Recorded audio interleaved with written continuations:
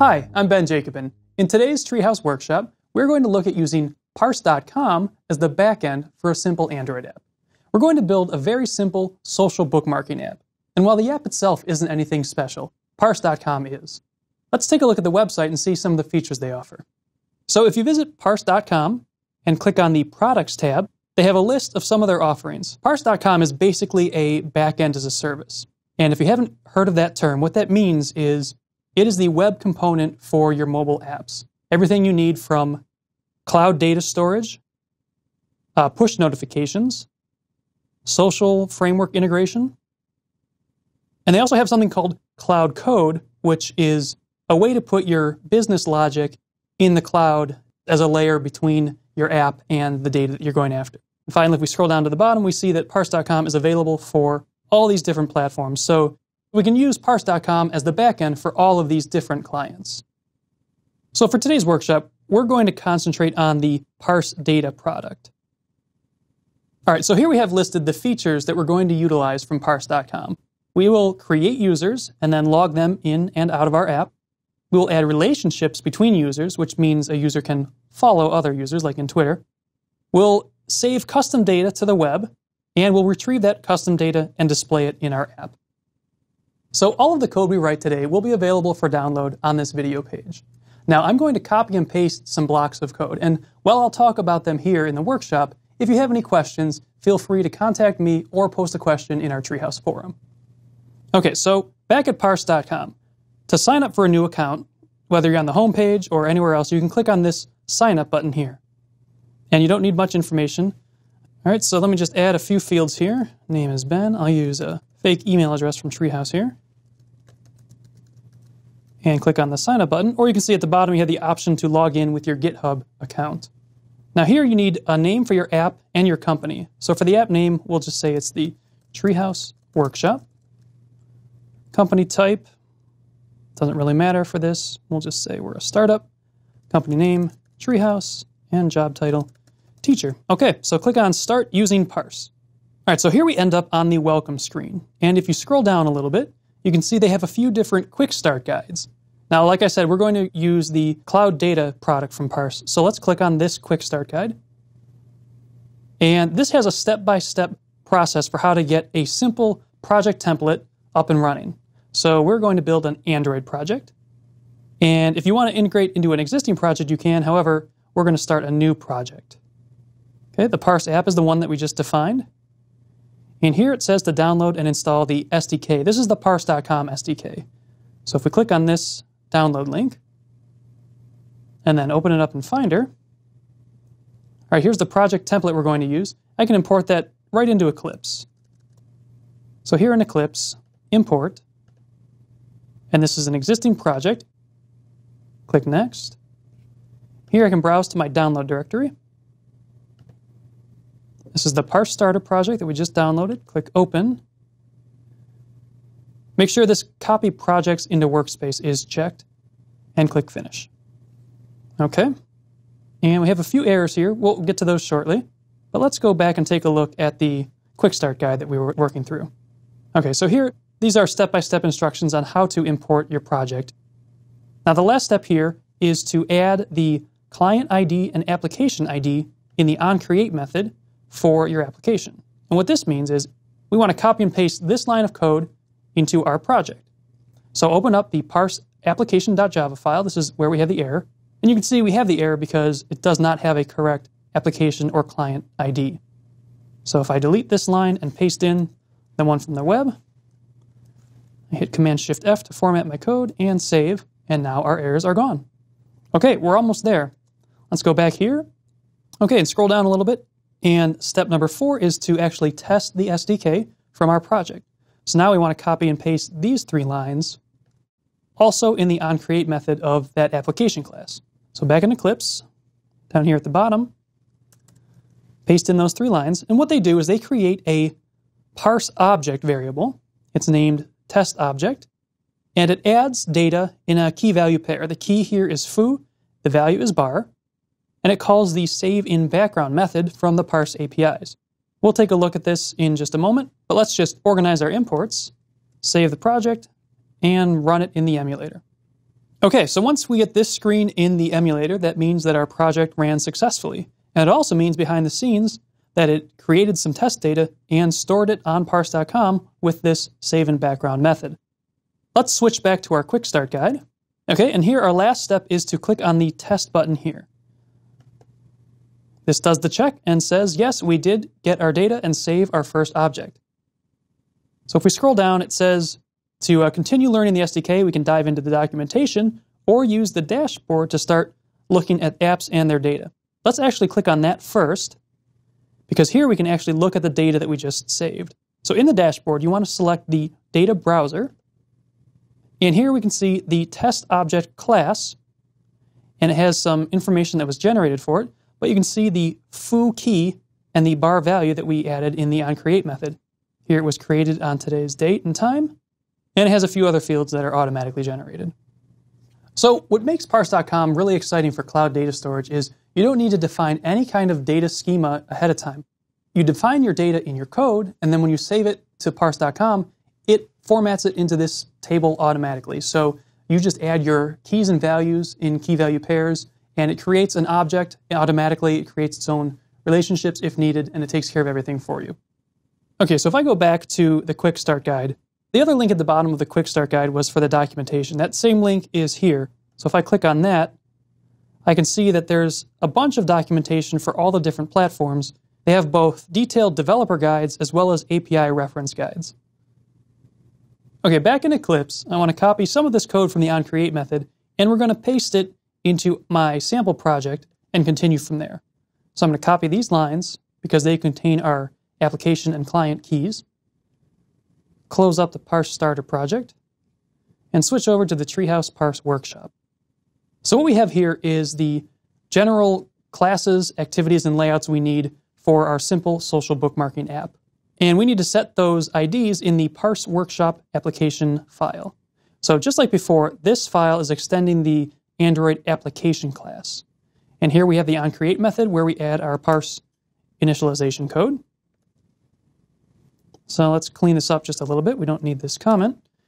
Here are the IDs we need. Now here is a line that enables automatic users. This is for when we're not going to have specific user functionality where we log in and out. This will, however, cause problems if you have this line and authenticated users turned on. So we need to delete this line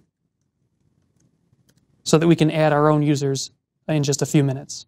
And you'll notice I didn't copy and paste that test code that created the test object because we don't care about that every time we run this app. All right, so let's just save these changes and let's talk a little bit about this app so that you know what we're building. If I open up the layouts, that'll give us an idea of how it actually looks, and then we can work within the activities that correspond to each layout. So when our app first starts, we'll present the user with a page to log in or sign up. And here it just has the Treehouse logo, a sign up button, and a login button. So the first time the user is using our app, they can use the sign up button, and it will create an account, and we'll write some code for that. And then when they come back, they can log in instead. So let's briefly talk about the code we have already here. In the onCreate method, we're just getting references to the login button and the sign up button. And depending on which button was tapped, we want to proceed to the next activity with the type of the button that was tapped. We have the type defined up here as either login or sign up. And we'll see these are used down below. This first block here on line 32, it says that we're checking for a cached user using the method parseuser.getCurrentUser. We'll come back to this because right now we don't have any user information in our app at all. So let's just proceed with user creation, and then we'll come back and revisit logging in and cached users. So for the sign up button, here we can see the on-click listener, and it's taking us to the next activity, authenticate activity, and it has a key value pair attached to the intent. The key is type, and the actual value is sign up. Here, notice for login that the actual type would be login. Okay, and we're not going to add any code to this activity right now, but instead let's open up Authenticate activity and take a look at how to sign up a user there. So once again, we have some standard Android code to get references to fields on the authentication activity. And let's look at the layout as well. This is just a standard login page with email address and password and a button that says login, although the button text will get changed to sign up when the user is signing up for the first time. So back in the code, You can see the button has one on-click listener, and if it's a sign up, we're going to sign up using Parse user. Otherwise, we'll log in using Parse user. So let's switch back to the Parse documentation, because here, if we click in the Android guide, we can see there's a users section, and this details how the Parse user object is used. So this has the information about how users are stored on the backend, how we can use them, and it also has some sample code that we can use in our app. So here, if we scroll down to the signing up section, you can see the code to illustrate a typical sign-up. And there are more options that you can add here, and you can read up on the guide or the API documentation for that, but this will suit our purposes just fine. So let me copy this code and paste it here in the sign-up block. Now, there's a few things we don't need here. Right now, we're not going to do anything like an other field with a phone number, so let's get rid of that. And we're not going to set the email because we're using email as the username, so we just want username and password. Now, the username and password are available from the edit text fields, and they're here as string variables, so I can just substitute those, username for set username, and password for set password. And then we call the user.signup_in_background method.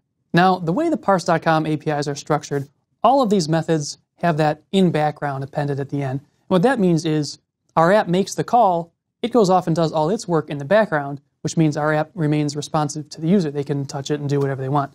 Then when the operation is finished on the Parse.com backend, it comes back and it uses a callback mechanism to call back into the Android code where we can resume processing. So this callback here is the done method, and it passes in an optional parse exception, and that just indicates whether it was successful or not. So if it was successful, the exception here will be null, and that means we can go in and proceed with the app. Otherwise, there was some kind of failure, and we can look at the parse exception object that was returned to figure out what went wrong. Okay, so I'm going to paste some code in here. One thing I want to point out is this page is using a progress indicator, a progress bar, and it gets started when the call is made. You can see here the visibility is set to visible. We want to make sure we hide that progress bar when the callback is called. So I'm going to cut these lines here, paste in my own. Here we hide the progress bar, and then here, if it was successful, we're going to start the next activity, which is called the main feed activity. And for this, we just have simple error handling that says, it's a toast that says the signup failed, try again. I'll hit Control-Shift-F to format my code, save, and now at this point we can run the app and make sure that we're actually able to sign up. So let's click on the Run button and view it in the emulator. Okay, here's our Parse sign up screen. Click on the Sign Up button and we're taken to the Authenticate activity. And here we can see that the login text hasn't changed, so there's something wrong there, but for now let's just try and see if we can sign up.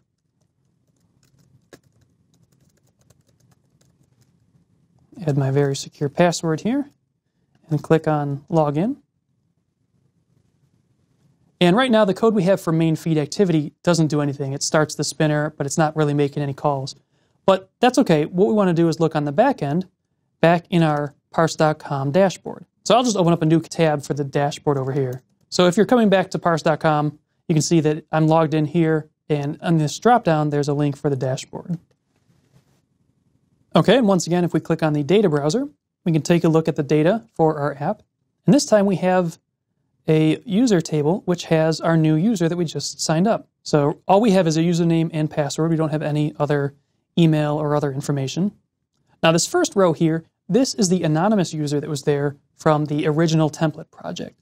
So I can just clean up right here within the data browser. I can check the row and click on Delete Row. And now we just have one user in our app. So let's go back to the Android Developer Guide on Parse.com. And if we scroll down a little bit, we can get to the Logging In section. So let's tackle that next.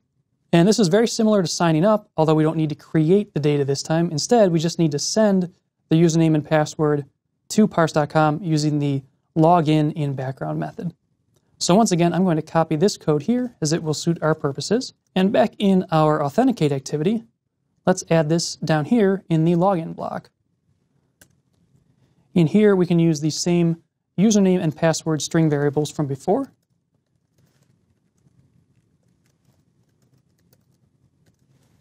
And you can see that when the login background method returns, it's using a new login callback, which also calls a method called done. Once again, I'm going to paste in some code to take us to the main feed activity and also to display a little toast in case anything fails. And we also are going to dismiss the progress bar up here on line 76. All right, so if I hit Command-Shift-F, I can auto-format the code, save it, and now if we run the app again, we'll be able to log in with that user account that we just created. Okay, so it's loading. Okay, so here we're back at the sign up/login screen. Now if we click on the login button, we're again taken to the login page. Here we can add our email address, super secure password, and click login. And like before, we're taken to the main screen, and if we go back to our data browser, we can see that we still have one row here for the same user, Ben at teamtreehouse.com. Okay, so let's take one more look at the Android guide for users. If we scroll down just a little bit more, we can see the current user section talks about how Parse.com caches the current user on disk. So you can treat this cache as a session, and we can use this to automatically log the user in the next time they start the app. So that's where this parseuser.getCurrentUser method comes into play. So let me copy this code here. And back in our login or sign up activity, up here is where we're first going to check to see if the user's logged in. So what we're doing here is if the user logs in, leaves the app, and then comes back, that user information is cached. We can check it, and if it's still there, proceed and take the user right into the app rather than ask them to log in once again. So the getCurrentUser method returns a user object. And if the user object is there, that means the information was cached. If it's not, it returns null. So if we add a null check, if it's not null, that means that we're logged in, cached, and we can proceed to main feed activity. Okay, so let's save this and run it. And now, rather than seeing that initial sign-up screen, we should be taken right into the main feed itself.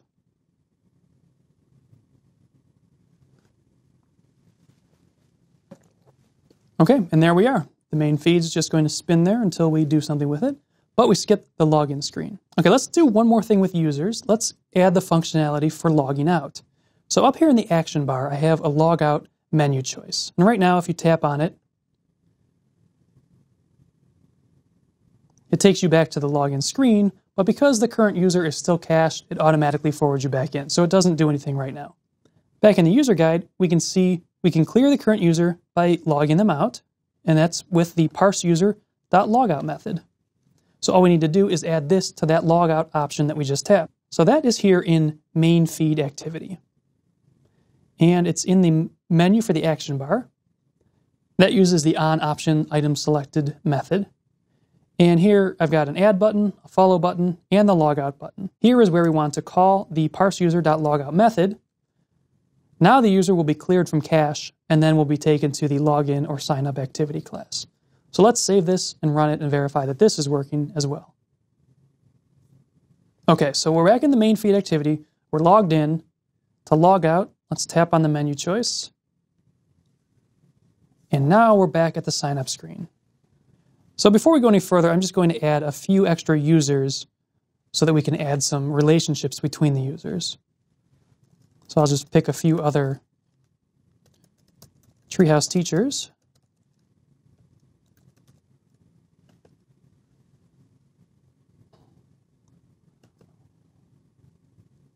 Log out and sign up a few more.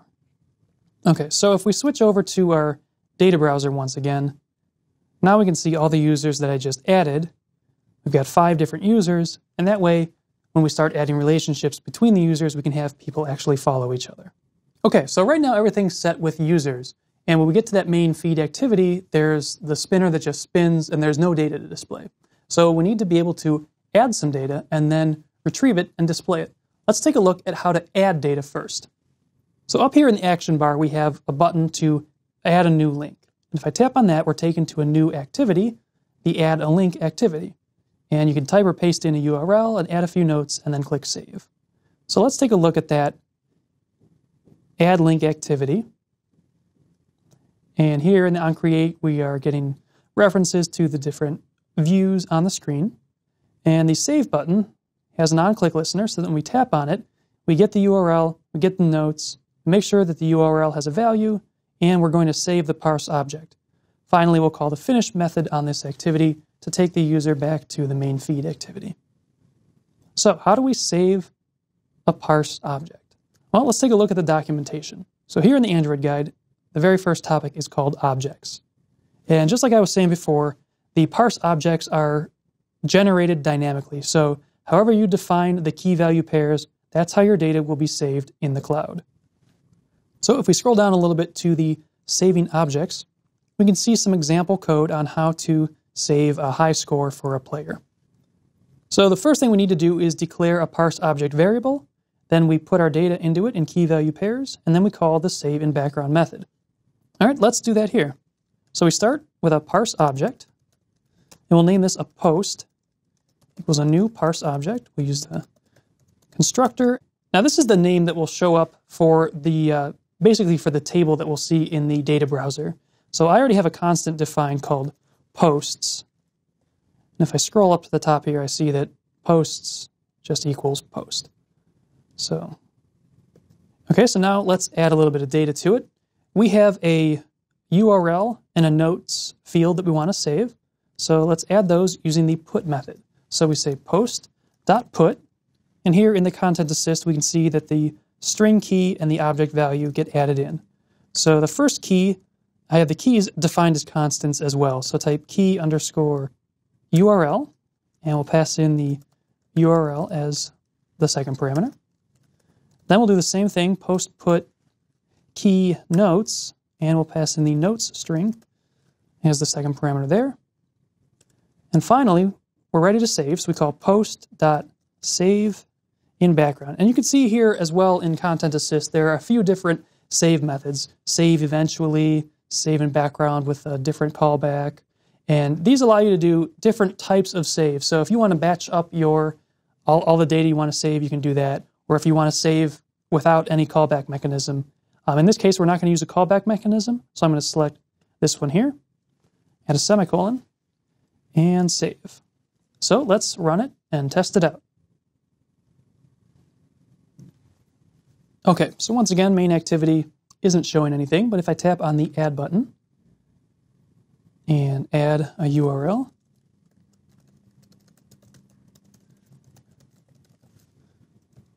add some notes,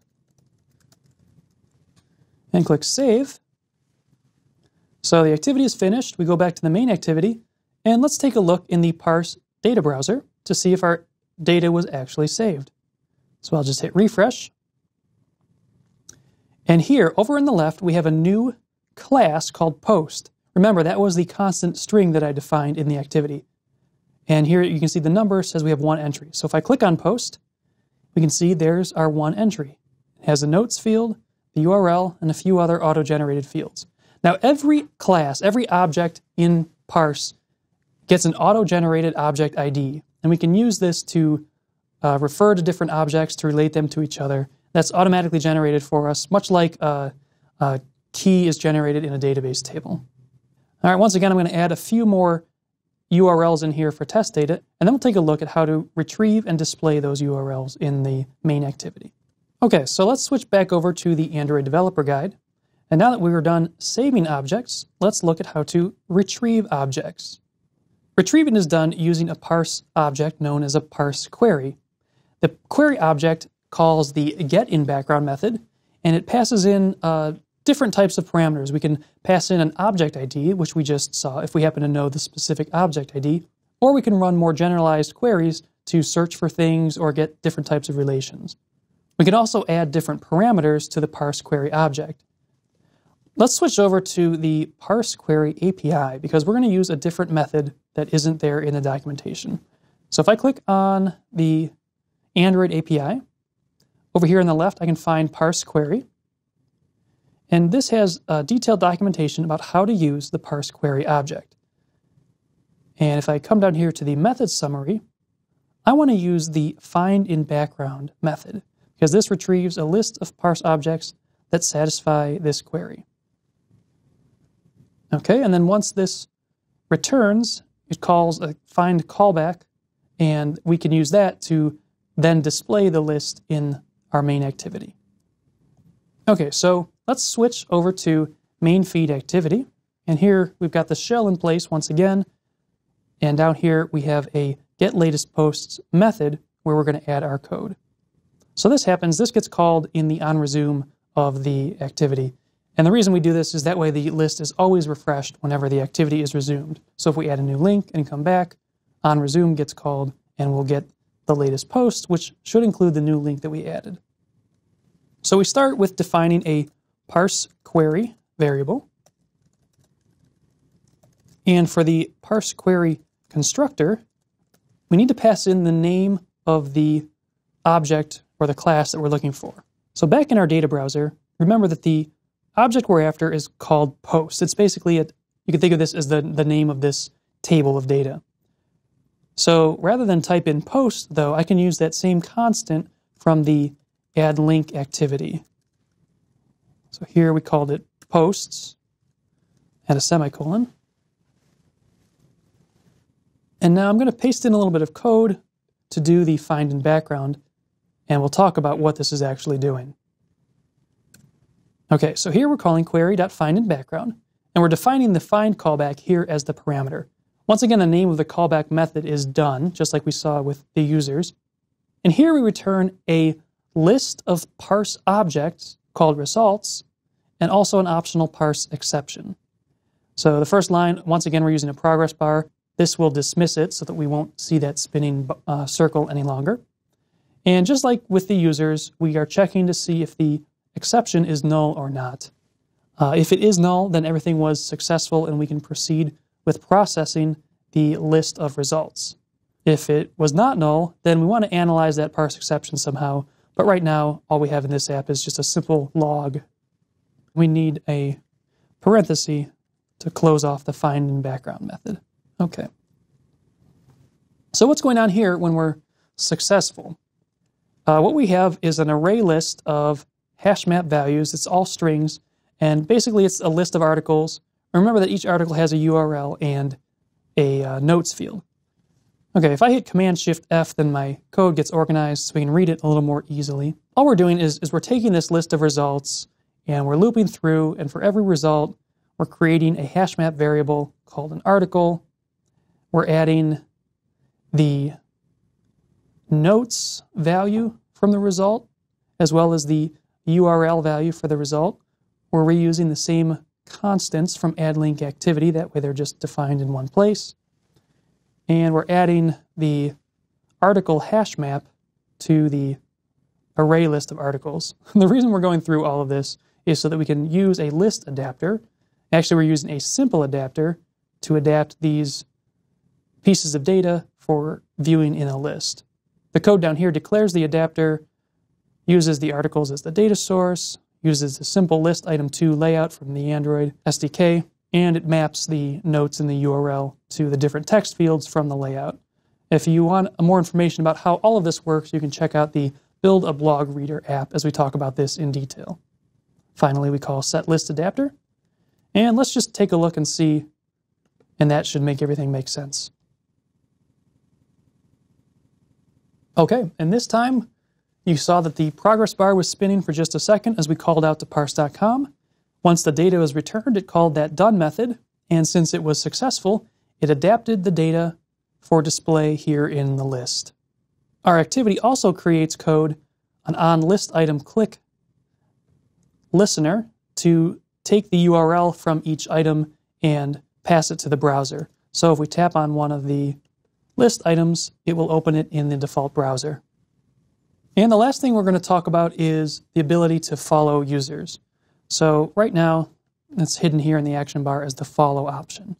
So if we click on follow, it'll take us to a new activity, and it's going to query the users table that we were looking at, pull back all the users, remove ourselves from the list because we We don't want to create any loops where we follow ourselves. And then it's going to display it in a list that we can tap to check users that we want to follow. Now, before we get into following users, I do want to add one thing here to our query object.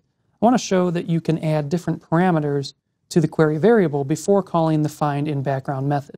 So let's imagine that our app gets really popular and we've got millions of different URLs added to the site all the time. We want to be able to limit this query because we don't want to pull back everything from the table.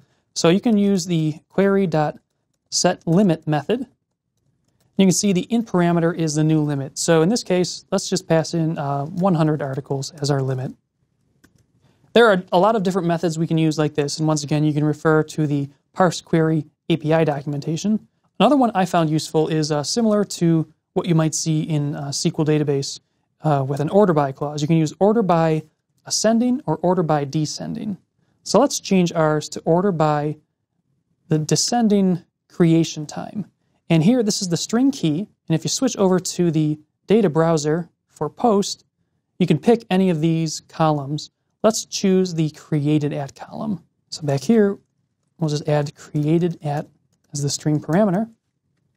And now we will have the top 100 posts sorted by the creation date in reverse order. Okay, so now let's take a look at how to select users and add the following relationship. So here in the select users activity, it's similar to what we had in the main feed activity. So here we have a get all users method, and we're going to use a query object. However, we're not going to create it using the parse query constructor. Instead, we're going to get it from the parse user object. We're going to call the get query method. So let's take a look at how it works. So we have a parse query variable again, and again we'll name it query, but this time it equals parse user.getQuery. This gets us a query associated with the user. So now we're going to call the find in background method again using this query object, and I'm going to paste in the code. And here I'm using the same order by descending so that the newest users will appear at the top of the list. We call query.findInBackground. It's using the find callback mechanism. Once again, it's named done.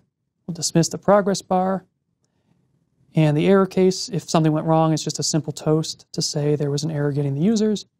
But if it was successful, what we want to do is we want to take the list of parse objects and format it for view.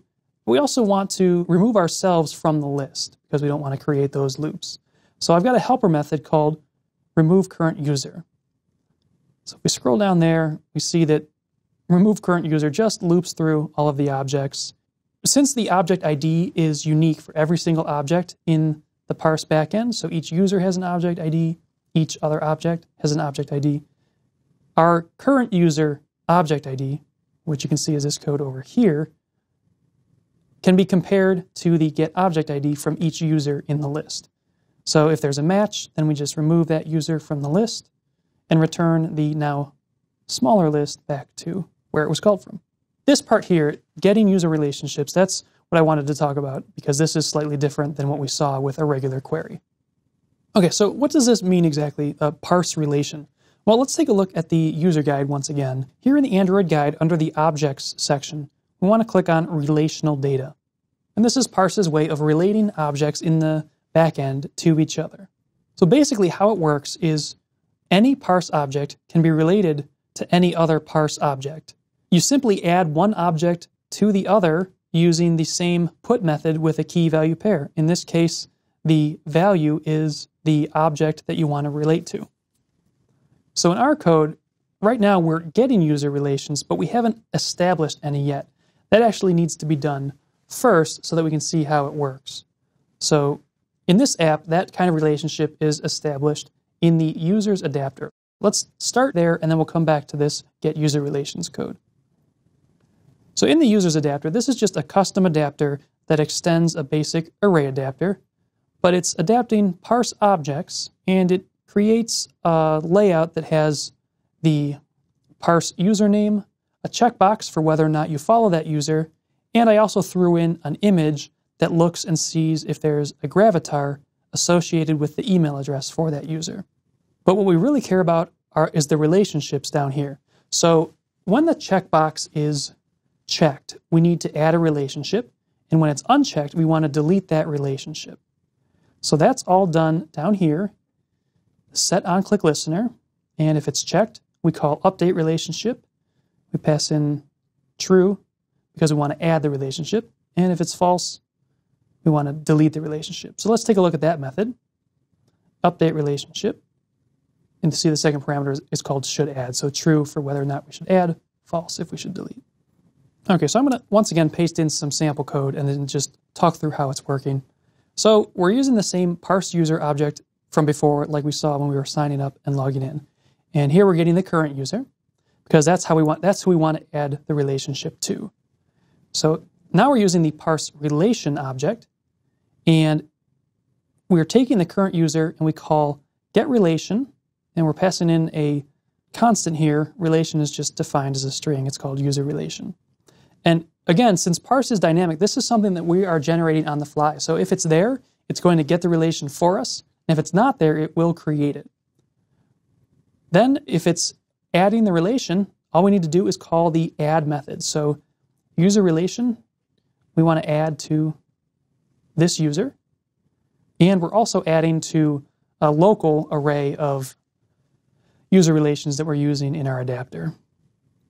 Again, if you have any questions about this code, if you're looking at it after the fact, please feel free to contact me or post a question in the Treehouse forum. For removal, we call the userRelation.remove method, and we just remove the user, and Parse takes care of getting the correct object ID and removing the relation. And this loop down here is simply removing it from the local array as well. Okay, lastly, we save the current user with the save in background method, and that just saves the relation itself. So we can see it in action if we save this code, and I may as well save this one while we're at it, and then run, and we should be able to add users now. So if we click follow, it goes out and retrieves the list of current users, drops in their emails. You see that my own information is removed from the list. And now if I check on the box, it calls that update relationship method. And I'll go ahead and follow everybody. And now we can verify in the data browser. And I think that helps illustrate exactly how it's working. So if we go to the data browser and refresh, now within our user table, we see that there's a new user relation column. So this is the one that we added. We defined this name user relation. And if we click on view relations, it gives us a list of all the relations for that current user. Now the one I clicked on didn't have any relations because I clicked on Allison here at the top. But if I go to my row and I click on view relations, since I'm the one who logged in, you can see that all 4 users that I checked now appear here in my user relation like subgroup here. And if I uncheck 2 of them, come back here and refresh, they've been saved in the background, and now only the 2 remaining ones are here in the table. Okay, so one more time, how is that working here in the select users activity? Because we kind of skipped over this code to first add the relations. So now we're checking the relations, and we're using that same parse relation object, and we are getting the relation named user relation. So if you come back to the data browser, again, this is the user relation that's defined on this user object. And we can get a query object from the parse relation and call that familiar find in background method. And if we don't pass in any specific search parameters, then it's going to just return everything that matches. So it uses the same callback mechanism. It calls done. And here, all we're doing is we're taking the list that's returned. It's a list of users, and we're adapting them using our custom user adapters. And that's how they show up on the screen for us to check on. Okay, so we've really just scratched the surface with what you can do with Parse.com, but hopefully you can see that it's fairly straightforward and quick and easy to get up and running and do some pretty cool stuff with a web background for your mobile app. Now, if you go in and sign up for an account, you can take a look at the documentation. You can see what else you're capable of doing. And also take a look at the different products available from Parse.com, because we just looked at the cloud data storage, but like I mentioned before, there are push notifications, social network integration, and a few other things that are really interesting. So thanks for watching. If you have any questions, please feel free to contact me or contact us in the Treehouse forum.